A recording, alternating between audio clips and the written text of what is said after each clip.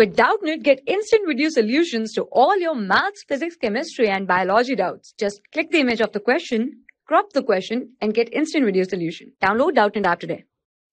Hello students, the question here says which of the following is associated with multiple phenotypes.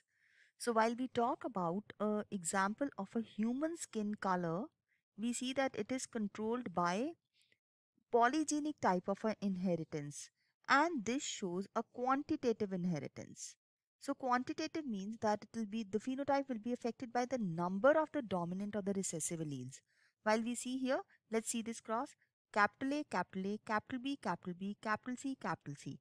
So here we have A, B and C as three alleles which are controlling it. While all the alleles are dominant, the person is going to be very dark.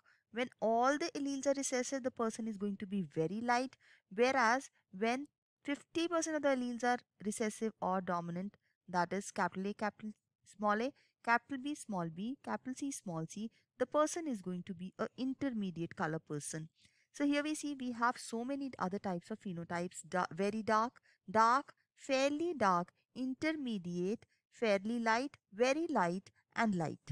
So many types of phenotypes would be there. So there are approximately 7 type of phenotypes, and the ratio of this in this case will be 1:6:15:20:15:15:6:1.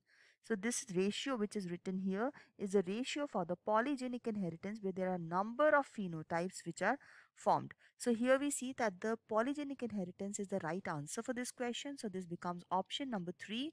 Whereas mutations are not going to cause multiple phenotypes, mutations are going to change the original phenotype into a new phenotype.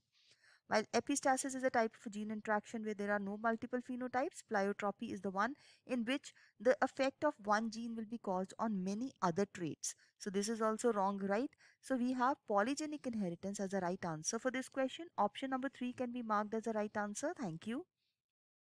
For class 6 to 12, IIT JEE and NEET level. Trusted by more than 5 crore students. Download Doubtnut app today.